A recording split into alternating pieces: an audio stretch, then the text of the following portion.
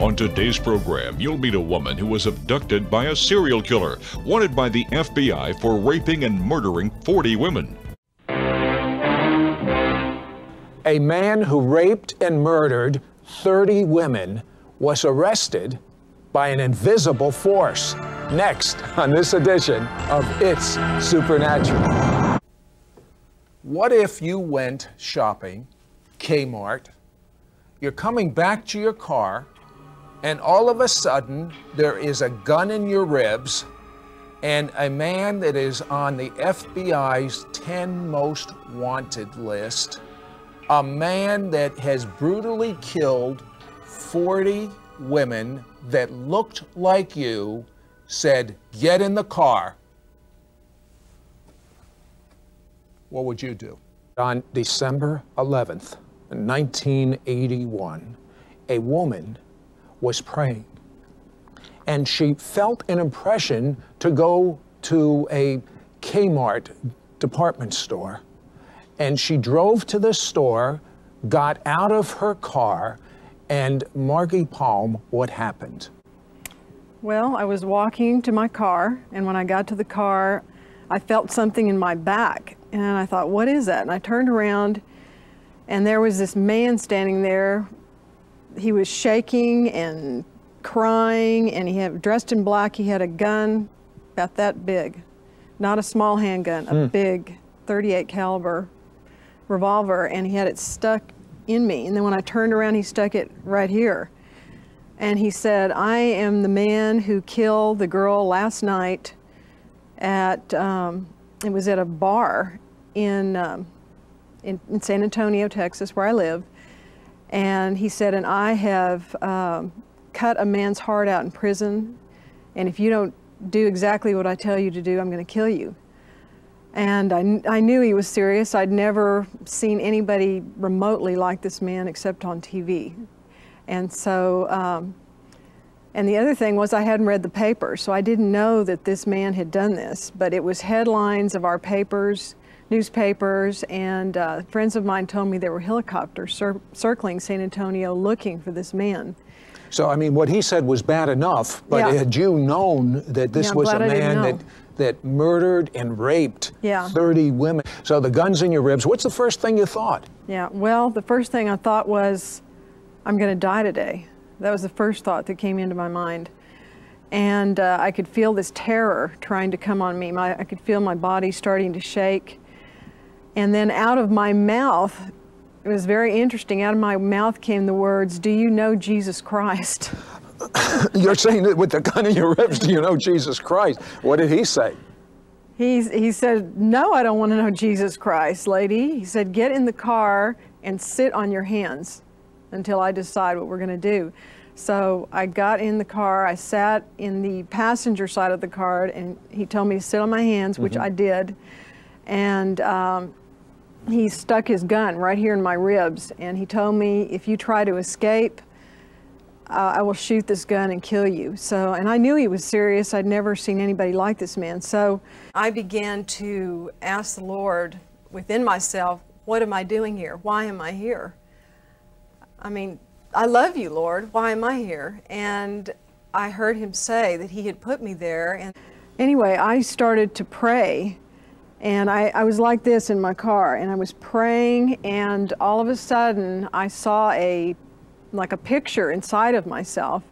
And I also saw scriptures from the Bible. Like, there they were in front of me. And one of the scriptures said, "I have given you authority over serpents and scorpions and over all the power of the enemy. Nothing shall by any means hurt you." And then I heard the Holy Spirit tell me, "Take your hands out from under you, put them on his head, and take authority over all the power of the enemy. Nothing will by any means hurt you." I had been a believer in Jesus for many years. And of course, you know, this man's telling me he's going to kill me, and I'm seeing what God, I felt that this was what God was telling me, was this scripture. And then I saw the scripture that said,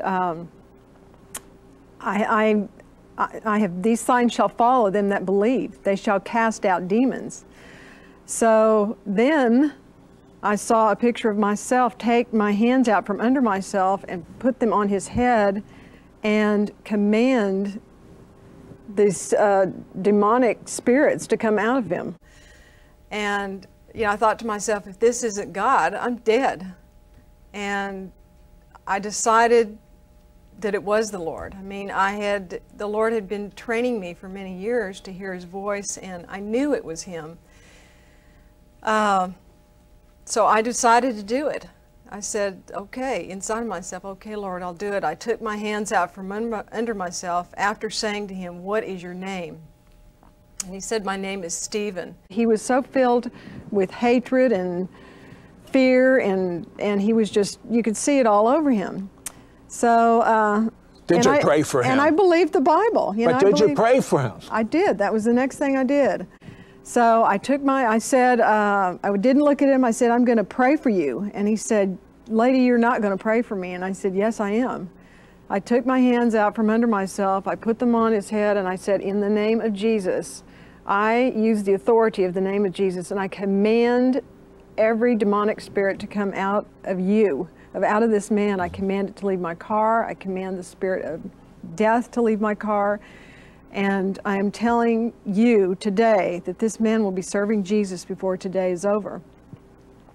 And I mean, I was screaming this in the car. I sat back down and put my hands back under myself, and I kind of went like this. And the next thing he said was, oh my gosh, I'm in a car with a religious freak. He really was. I know. And he said, are you conning me?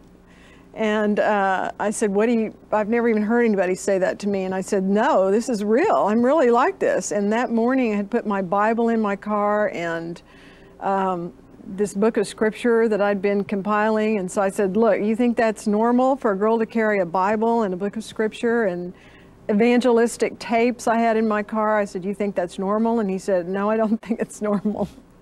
I said, this is real. I mean, I said, God put you. All of a sudden I was realizing that God had put him in my car. And the other thing I was realizing was that the fear and terror that was in the car had left. After I prayed, all of a sudden this peace came in the car. Well, the next thing that happened was he said to me, I don't know why, but I don't feel like raping you. I feel more love coming out of you than anybody I've ever known in my life. I don't know why. I mean, I don't understand. Are you an angel or who are you? And I don't understand why you're not afraid of me. And I said, well, Jesus is not going to appear to you unless it's a phenomena, but he appears through his people. And you are being confronted with Jesus Christ today, with his love, because all day he was telling me that he said, I have so much hatred in me. If there is a God, there's no way he can get it out of me. And I would say, well, the only reason I'm in this car is because God put me in the car with you. And so when I wasn't afraid of him, he started thinking I was an angel. But that was the reason I didn't have fear is because God's power was in the car. I mean, he said, there's a scripture that says there's no fear in love. Perfect love casts out fear. And he was feeling that. Now, what did you feel towards him? That was the other amazing thing was, at first I felt that fear. But after I prayed that prayer, this peace came into my car, and I felt this overwhelming compassion toward him that I don't know that I've ever felt that much compassion for anybody that hates me and is trying to kill me. But I felt this overwhelming love and mercy and compassion for him. I guess the forgiveness of God came into me. I felt it. I mean, I felt God's, the feelings of the Holy Spirit. I felt this incredible compassion for him, and it transmitted to him. I mean, he could feel that. And as I said, at one point he said, I feel more love from you than anyone I've ever felt, I've been around in my whole life, and I don't understand it, lady. Why didn't he just let you out of the car then? I mean, well, he over and over all day long, he told me he was not going to be able to let me go, even though he liked me, because he said that he was afraid I would tell people about him and that he would be found. And I would not let myself think about who he might be. You know, I just kept my focus on the Lord, and I prayed a lot in the Spirit. When you prayed in the Spirit, in tongues. That's a language that God gives you, that you pray not from the intellect, but from the Spirit, like Paul in the New Covenant said, I pray in tongues more than any man. And I think in a situation of extreme terror, which there was, I was being, have been placed in a situation like that, your mind almost shuts off, and your spirit, what's really inside of you, what's the guts of who you are, is going to come out. The spirit man is going to come out. Out of the abundance of the heart, the mouth speaks. The mouth will speak. And that morning, the Holy Spirit had me praying 5 hours. And I know He had been preparing me, you know, spiritually. So I was built up spiritually. Also, previous to that, He had me, I'd go off in my car and I would just memorize whole passages of Scripture. And I had an unbelievable hunger to just feed on the Word and put the Word inside of me. I kept hearing God seemed to be telling me over and over, my mercy endures forever. And I felt, I kept thinking to myself, this is God's love. This is how God loves people. And a man as separated from God as this man could feel, that love was able to penetrate it. Yeah, it was penetrating him, because even after a while, I mean, you know, he was saying horrible words, cussing up a storm, really. But every time he'd say a cuss word, he would say, I'm so sorry, lady, I'm saying that. I am so sorry. I know that's offending you. He was starting to become convicted every time he'd say a word, a word that might be offensive to me, which was very interesting. Then we started talking, and you know, he said, I'm never going back to prison again. And I said, well, you're in a prison. Right now, you're in a prison of hate. He kept telling me that the police were going to surround us somewhere along this adventure that we were on. This so there'd be encounter. A shootout, and you'd get in the crossfire, if nothing else. Yeah. And I didn't know there were helicopters circling San Antonio at the time. There were police going up and down the streets. He'd been on the FBI's 10 Most Wanted list for over 10 years. Ooh. And so anyway, I told him, I said, there are evangelists that go into prisons. He said, well, like who? And I mentioned the name of an evangelist, and he just seemed to latch onto that name. Kenneth Copeland, who I named. And he said, well, where does this man live? And I said, well, he lives in Fort Worth. And he said, well, I want to go up and see him. And I said, well, I don't know this man personally. So he said, but I want us to go up there. He was talking about maybe going up to Austin, then up to Fort Worth, or going straight to Fort Worth. And while he was talking, I saw a road blockade. The Lord gave me a picture inside of a road blockade around Austin. And then He showed me a picture of a small little bus station in Kerrville, and I saw Stephen getting on a bus. So I told him, I said, the Lord has shown me this picture, and I said, we're not supposed to go to Austin. There's going to be a road blockade. And I said, we're supposed to go to Kerrville. Well, you had a vision showing you there was this road block. He must have thought you were nuts, but how did he think that you were telling him the truth? Well, after I told him this, he said, I want you to go into that convenience store there and get me a paper, cigarettes, and beer. And so I said, well, I'll do that, but don't make me read what you've done. I don't want to know what you've done. I mean, I was beginning to get the idea he had done some bad things, but never dreamed that really, really horrible. So I went into the 7-Eleven, and nobody was in there except me, and it would have been very easy for me to escape. But again, the Lord told me that He told me, stay in this thing, stay with me. And there's a scripture in Romans. Margy, oh no, it's crazy. Stay in this thing. Yeah. We'll be right back after this. Margy, you went in the 7-Eleven. There's a mass murderer in the car with a gun, killed 40 women, looks just like you, though you didn't know it, but you knew there was something going on. Why didn't you go through the back door of the 7-Eleven and leave? Because I wasn't thinking like a human being. I was thinking like the Holy Spirit. But he kept giving me Romans 6:16, whomever you yield to, you'll be a servant to. And I knew that if you yield to the spirit of fear, if I yielded to the spirit of fear, something terrible could happen. And I just made a choice. And with God, everything is a choice. You have to choose to obey Him and choose to serve Him. And I chose to do that. I went back to the car, and when he opened the paper up, he looked at me after reading the first little section in the paper, and he said, "This first section says there's a road blockade in Austin. How did you know that?" You had that vision? And I had a vision about that. And I said, "Well, God told me that." Wow. And he said, "Well, now, what else did he tell you?" And I said, "He told me that we're supposed to go to Kerrville and you're supposed to get on a bus up there." He said, "Well, okay, lady, let's do that." So we proceeded up the road to Kerrville, and I happened to have 2 tapes by the evangelist I mentioned in my car. So we listened to that for a few minutes, and then he turned it off. He said, "I need to tell you, I have this son that I really love him, but I can't stand to think of him in this world. You know, it's such a horrible world, and I've had such a horrible life." And, well, anyway, I said to him, "Okay, you've been talking about your son. I want to ask you a question. If your son had committed the same kind of crimes you've committed, and I don't know what they are, but if he'd done exactly what you have done, number 1, I want to ask you, would you forgive him? And number 2, if there is a hell, would you be willing to go to hell for him? Would you be willing to die and go to hell? And I want to know if you could still love your son, if he'd done those kind of crimes."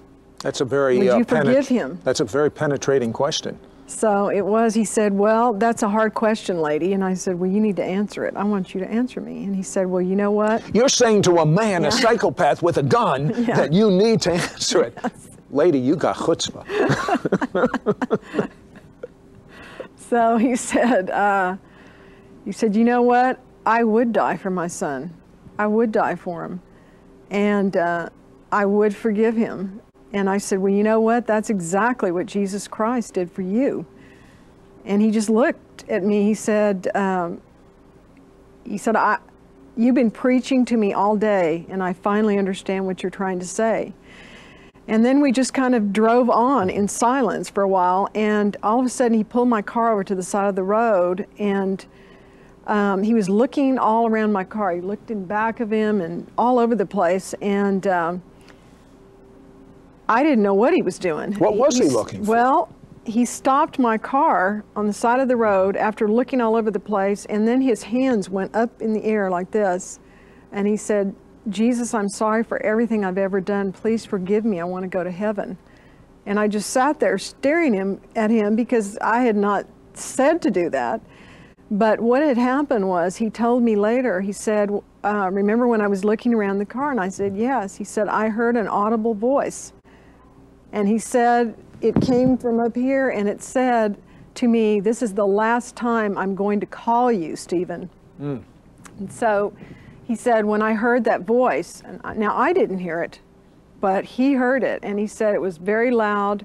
He said, "I knew it was Jesus." And he said, "I knew all day everything that had gone on, how, you know, he said, I could just see the peace that you'd had and everything, and I realized that this was not a joke. You had this, everything you'd said was true, and there really was a Jesus and is a Jesus, and this was not something you made up." He said, "I had thought it was just, you know, you had this strong faith, but I knew it was something real." So look, he's one of the 10 most wanted men in America. There's helicopters going all over. Everyone's looking for him. They're furious to find him. What did he do next now that he believes in Jesus? Well, I mean, at that point in the car, you know, when he put his hands up after hearing this voice, he started crying, and he said, "It's gone, it's gone." And I said, "What's gone?" And he said, "Lady, something just came in me, and all the hatred is gone out of me. And I'm so horrible, I don't deserve this." And I mean, he was just sobbing and sobbing. He said, "Lady, would you mind if I just gave you a hug? I can't believe this. This is really real." And I said, "I know, Jesus is real." He said, "I've been hating and hating, and I've hated myself and hated everybody else. And I feel like I've been clean. I'm clean now." And I said, "Well, you have what the Bible says, you have been born again. And he said, what in the world is that? And I said, well, when you got born the first time, you have an earthly mother and father, and you have their blood in you. You are their seed.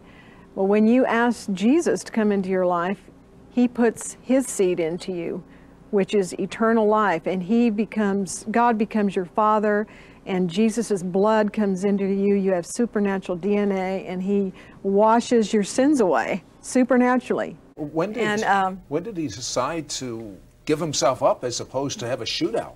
Yeah, well, we kept driving on to Kerrville, and at one point he stopped again, and he asked me to open my purse, and he emptied all the bullets of his gun into my purse. And then we went into Kerrville, and I thought, if they're in a bus station with a bus going to Austin, I'm in trouble. So when we pulled into Kerrville, so the human side started. Yeah, the human side came out bit. too. So we found the bus station. It was very small, just like I saw in that vision. So I bought one ticket for him, and I walked out, you know, holding it like that. He was laughing, and I opened the door. And he said, don't tell me it's going to Austin. And I said, yeah, that's where it's going. So I got in the car again with him, and by that time, I mean, we sat and had a hamburger at a hamburger place, and this is wild. It's wild. It's the wildest tale. And I began to tell him about the reality of the spiritual world, and I said, you know, the Bible says the weapons of your warfare are not carnal, but mighty through God to the pulling down of strongholds. And I am a lot weaker in the flesh than you, but God has had me using the weapons of his word. He's had me using the weapons of prayer. And look at the change. Look what's been happening. And he said, you're right. And he said, you know what, lady, I've never noticed all day what you look like at all. And right then the bus pulled up. And I said, well, your bus is here. It's time for you to get on that bus. And here I was telling him to get on the bus. So, I mean, you said your goodbyes? Yeah. He got on the bus? Yeah. And he said, if I don't see you again, I'll see you in heaven.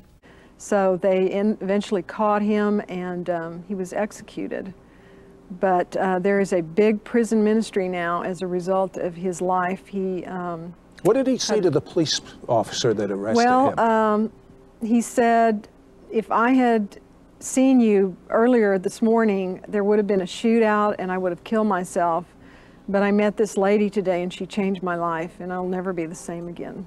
So, looking back in retrospect, how could you have done that, Margy? I couldn't have done it. How could you have gone through this? I couldn't have done it without Jesus. I mean, you're just a mom. I know, I am. Well, I mean, I couldn't do it without Jesus. But that morning I said, I will never forget this. That morning I said, God, I'll do anything you want me to do for you. Don't ever say that if you don't mean it. Because yes, God literally used me. Had I not, I'd be dead. You'd be dead. I'd be dead. Did you hear that? Ooh, you know something, Margy? You know something? When he got on that bus, he gave himself up without any fight. He went to the electric chair. He was executed. But he went knowing his sins were forgiven and left a little fruit along the way. The warden came to make Jesus his Messiah. Do you remember what God told Margy? God told her to tell him, this is your last chance. I gave this book to him and I said, I want you to take this, and when you get on that bus, I said, I want you to say the scripture out of your mouth, not to yourself. You said out of your mouth so Satan can hear you. Because he will come and tell you that nothing happened to you. And I want you to assure him that you are a new creature in Christ. Because he will not obey anything unless it's the Spirit of God. He won't obey your little puny word. But he will obey the authority of the Word of God in the name of Jesus. He knows he was defeated. But he wants to see if you know it. So he didn't want to leave. He said, I don't want to leave. I've never met anyone like you in my life. And I know that God did put us together. And I said to him, I said, I don't know what I'm going to do when I get home, but I can tell you I cannot lie for you. And from what I understand, he has never let any girl go. But he said, I could never, I'm just a different person now. And he got in the bus waving to me, smiling. And, of course, people asked me, why didn't you call the police right then? But, I could have called the police at any time that whole day. And there were many chances and opportunities I had to tip people off or make a phone call to the police. But when you're walking with the Spirit of God, you obey Him.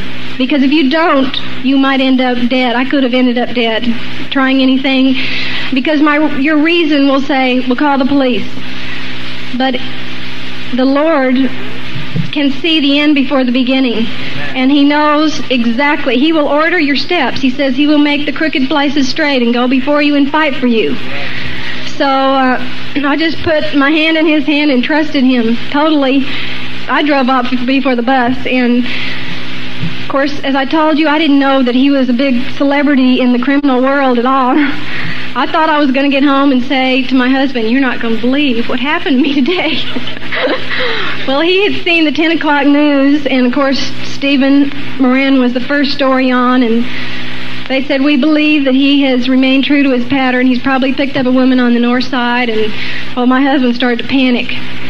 And our next-door neighbor is his partner, so he went over there and said, you think I'm just crazy to believe my Margy could be with this guy? And they said, no, we don't. You better call the police. The partner's wife said, wait a minute. She was going to buy you this hunting rifle in Austin. Maybe she went up there, as a Christmas present. Maybe she went up there to get it and had a flat tire on the way home. And his partner said, well, I hate to tell you this, but she's already gotten it. Well, they'll, just sank. Well, he called the police, and when I got home, my house was just surrounded by police. And, of course, he was standing out in the front of the house, and he was very fearful. But when he saw me drive up and I was smiling, his fear turned to mad. He was furious. He said, look at her. There's nothing wrong with her. She hadn't been with that guy. She's just fine. He was just furious. I waved to him when I drove. He yanked that car door open. Where have you been? And I said, you see all these bullets? Do you see the headlines of this paper? I've been with this guy all day long. And he started, his knees buckled, and his partner picked him up. I was in better shape than he was and all the police.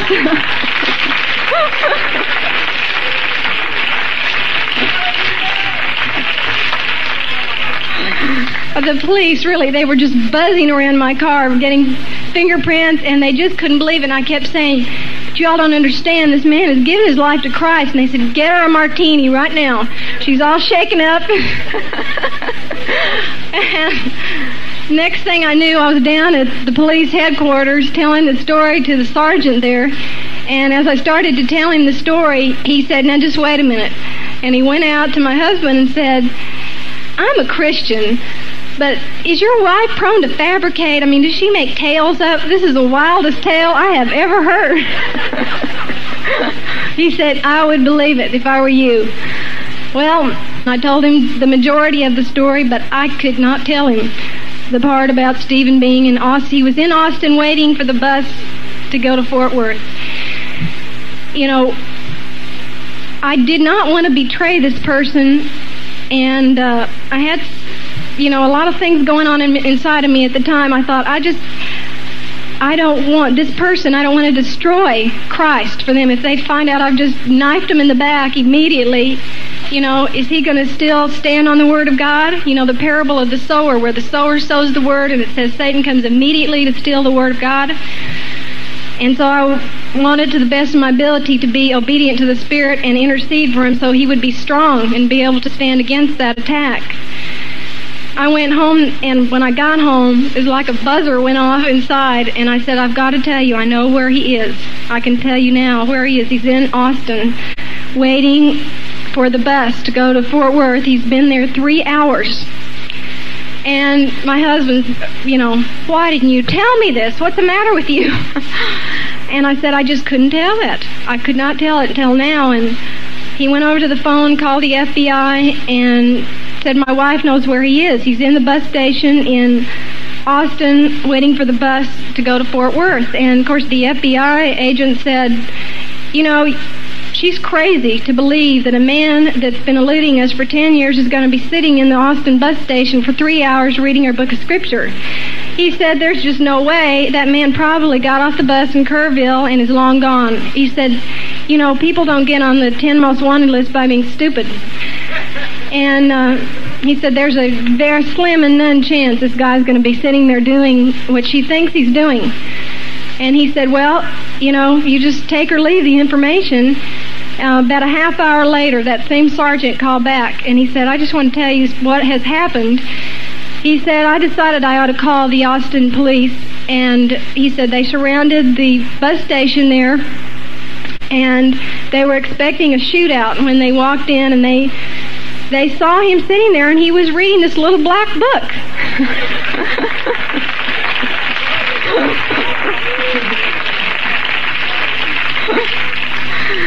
And Stephen stood up, and he said, the sergeant said he gave us all of his weapons. He said he also had 2 knives in his boots, and he had another pocket full of bullets, which he could have reloaded his gun, and he did not. And he said he gave us all of his weapons and told us that, he said, if I had seen you police sooner today, there would have been a shootout and I would have killed myself, but today I met this lady and she changed my life. The sergeant says on the phone, well, all I can tell you is, well, God bless you.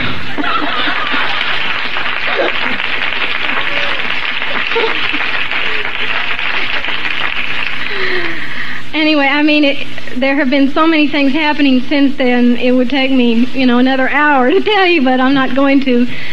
But I am going to say, like I said before, you know, God has no hands but our hands in this earth. What touched my heart and hurt me was the fact that this man had been walking around for 31 years and never heard about Jesus Christ. You know, and there are thousands of people walking around just like him. He was married at one time, and I found this out later, that after he left his wife, she became a Christian. She went to a Billy Graham crusade, gave her life to Christ, and a few days before I met Stephen, she saw him on TV, saw something on the news about him, and she had a friend, and she said, we've got to pray that Stephen comes to the Lord Jesus. And they both prayed in her house, and that prayer really started the ball rolling, because that man had never been in Texas before, Stephen. And, of course, here he is in San Antonio. I'm sitting in the car with him. But there is a scripture that says, the eyes of the Lord go to and fro throughout the earth to show himself strong in behalf of those people whose hearts are perfect toward him. And he wants a vessel that wants to be used. Many people are walking around that have the knowledge of the Word, but they don't. Jesus is not Lord over their life. You know, He wants to be Lord of every aspect of your life. Otherwise, your will to make Him Lord is what opens up the door for Him to come in and use you. He wants a person that's willing to be obedient. Secondly, the power of love is what won that man. Not criticism, not telling them they're doing the wrong thing. They already know that. You know, an alcoholic knows that. But it's the love of God that cuts through those barriers and wins people to the Lord. God bless you all. Mike, we probably ought to tell what happened after Margy and Stephen separated there, after he released her. He was waiting to catch a bus in Austin. I think she implied that at the end. And the police caught up with him there in the bus station on a tip from Margy. They found him sitting there reading a book of scripture. And he surrendered peacefully. He gave up his weapons, a .38 caliber pistol and knives in his boots. I got a phone call from this person that said, hello, I'm your sister in Christ. And she said that she had a prison ministry and she'd been spending a lot of time with Stephen, and asked me if I would please come in and see him. And I said, I just can't unless God really does something drastic and tells me to do something. So I began to communicate with her, and she was communicating to him. And I woke up in the middle of the night, and I felt like God was telling me to go into the prison. And I knew it was the Lord, but I didn't want to do it. I'd never been to a prison, and it'd been, weeks since I'd gone through this. And I was going to meet this woman who I'd never met, and I met her down there, and she said, listen, nobody can get in to see him. Of course, having never been in a prison, I didn't know you needed lawyers, letters, and things like that to get back to see somebody like that. And they brought him out in shackles. I mean, his feet were bound and his hands were bound. He was behind the glass, and this policeman told me to go back there. And I said, me? And he said, yes. And I said, well, I can't. And he said, yes, you can. Go on. So he allowed me to go back there. And when I did, Stephen started crying. And I said, why are you crying? He said, last night I told God tomorrow is my birthday, and the only thing I want for my birthday is to see that lady and to know that this is something true. I mean, it's not something I made up. And he said, and here you are. I started crying. I thought, this really was God. Of course, he said, don't feel bad about turning me in. He said, I'm not mad at all. I have a lot of peace. And we had a long talk, and I saw him the day before he was executed. And before he died, the warden came up to me, and he said, Stephen brought me to Christ. He said, I realize now that I didn't even know the real Jesus Christ, and I'm really sorry that he's going to die because he's helped a lot of us back here. And the warden started crying, but he said, this man really has helped a lot of us, and he goes into the chapel and prays a lot. But the day I saw Stephen before he died, he said, I'm going to tell you something that I never told you that happened that day. And he said, remember when I pulled the car over and, I put my hands up in the air, and I said, yes. You know what happened? And I said, what? He said, I heard an audible voice. And the voice said to me, this is the last time I'm going to call you. When I heard that voice, I knew that everything he'd said all day was true. I knew there was a Jesus, and it scared me so much that I stopped the car and put my hands up in the air. He said, I never told that to anybody because they thought I was so crazy anyway. I heard a voice, Margy, and it was a powerful voice. Let's tell the people a little more about who Stephen Morin really was. He was 34 years old at the time of this encounter with Margy. He had originally grown up in Providence, Rhode Island. He was called a drifter by the press. Margy says that he had lived a horrible, horrible life. His mother had stuck him in a detention home when he was 8 years old, and from there he was in different detention homes and was constantly in and out of prison. The FBI had identified him as a cocaine addict, a drug dealer. I mean, this was a bad character. Officials in Corpus Christi, Texas, said that he was wanted in at least 9 states on 30 different cases, virtually every one of them involving 1 or more counts of capital murder or attempted murder or rape. And Margy was literally in the hands of a killer. And yet she kept her confidence, kept her cool, and the Lord used that in his life.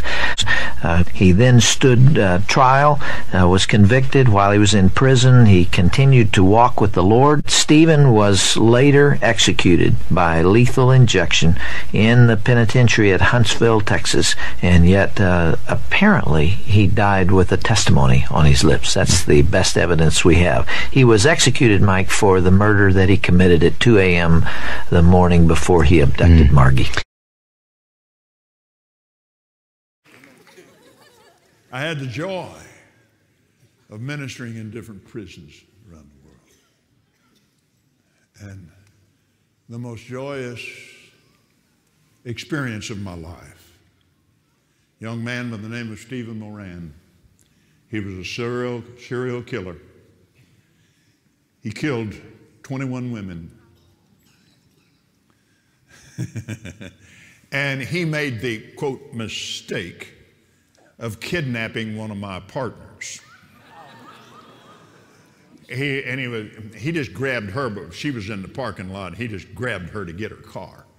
And he was escaping from a trap that the police had set for him, and he got out. And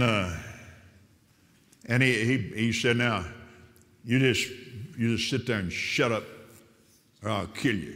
She said, you ain't gonna kill me. You're not going to kill the only person that loves you. Woman, you are crazy. And she just wouldn't quit. Just telling him she loved him and God loved him. He said, woman, he stopped the car. He finally got out of the city of San Antonio. And he just finally just slammed on the brakes and told her to shut up. She said, well, may I listen to my tape? He said, I don't care what you listen to, just shut your mouth.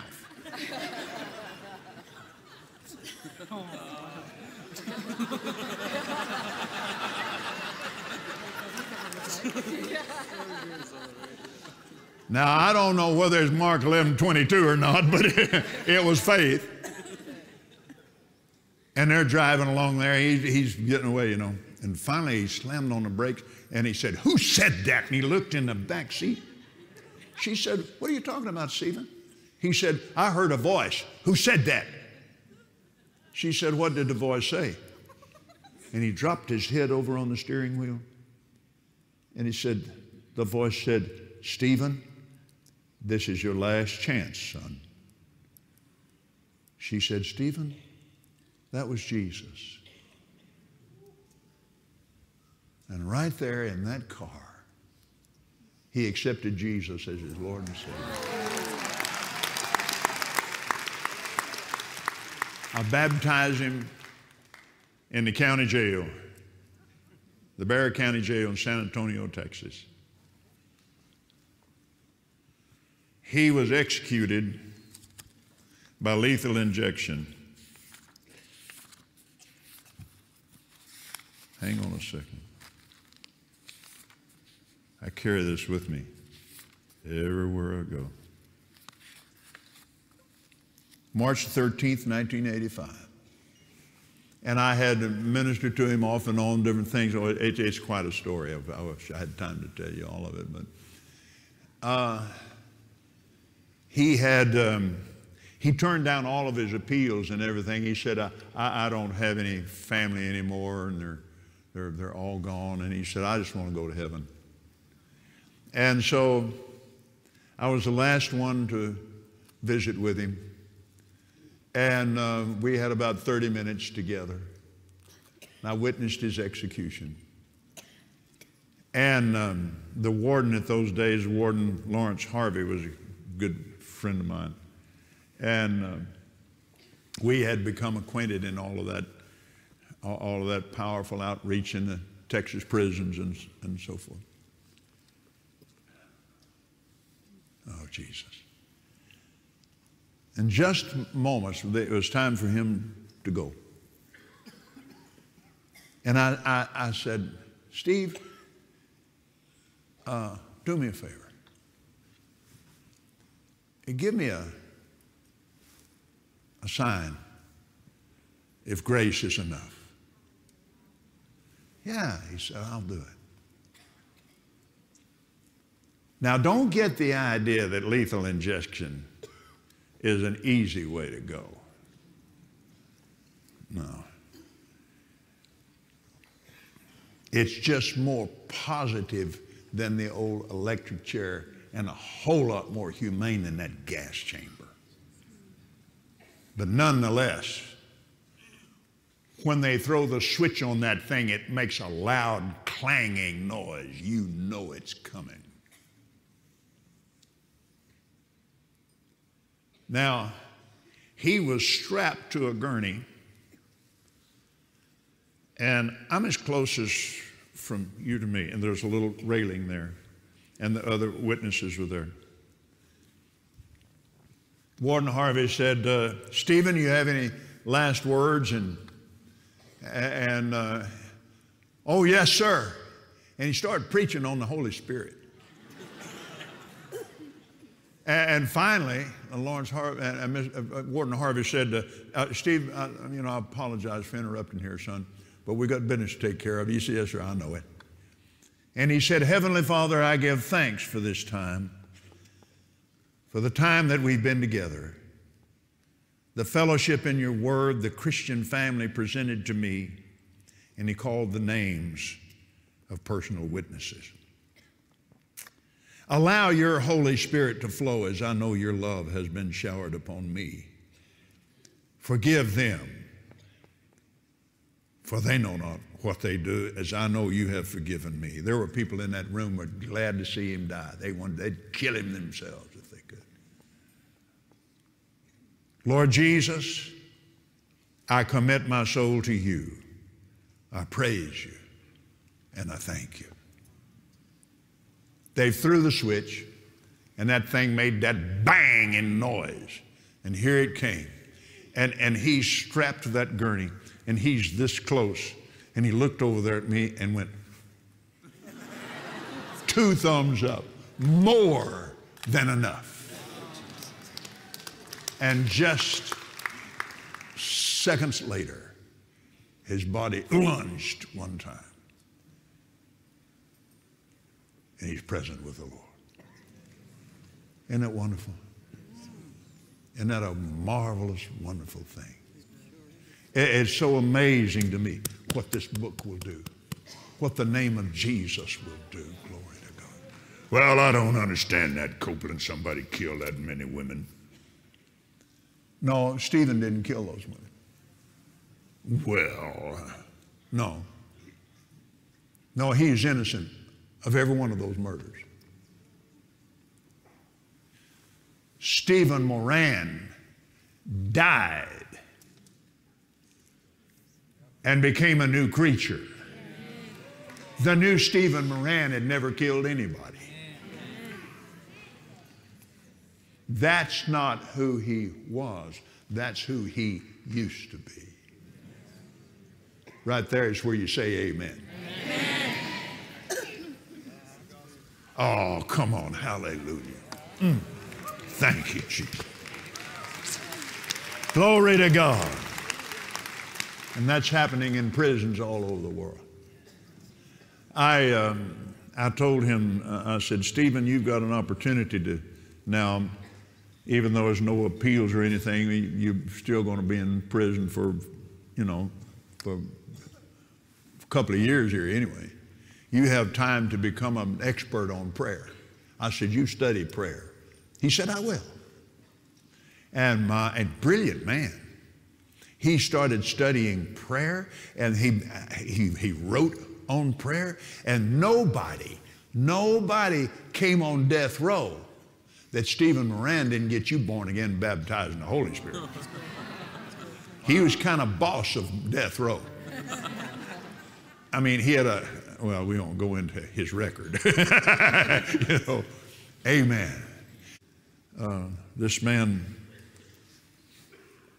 he walked with me as far as he could go. And he had a great big coffee table Bible. You know, one of those great big white ones that nobody ever reads? That's the only Bible he had. And somebody had given it to him until some of us got him a Bible he could carry around. This thing is huge. And he's walking with me to the gate as far as he could go, And he said, Brother Copeland, oh man, I'd love to go with you. He said, I'd love to go with you and preach. But he said, I want to tell you something, brother.